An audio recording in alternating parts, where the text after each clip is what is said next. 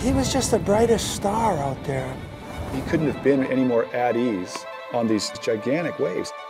He looked like the perfect big wave surfer.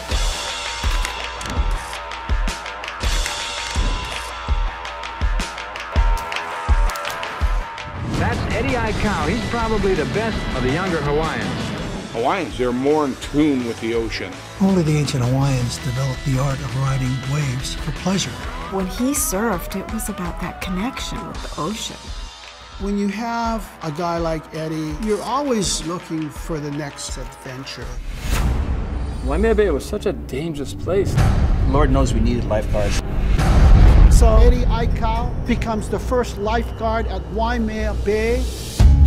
He attempted over 500 rescues at Waimea Bay, and his record, he lost 0. Anybody that rides Waimea Bay knows you're only taking a chance and just know what you're doing, I guess. He wanted people to enjoy and love Hawaii, and that was the unique thing about him. Hawaiians are the ones that are being shoved aside to make room for new hotels going up. Even in the 1960s as kids, we weren't wanted on Waikiki property. That is what really, really hurts. That sense of being inferior in your own homeland, Native Hawaiian people's own sense of identity was going extinct. There is no countervailing discourse, really, until the building of the Hokulea and the daring act of sailing into the open ocean.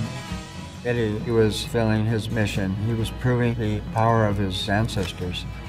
And they sailed right into a maelstrom.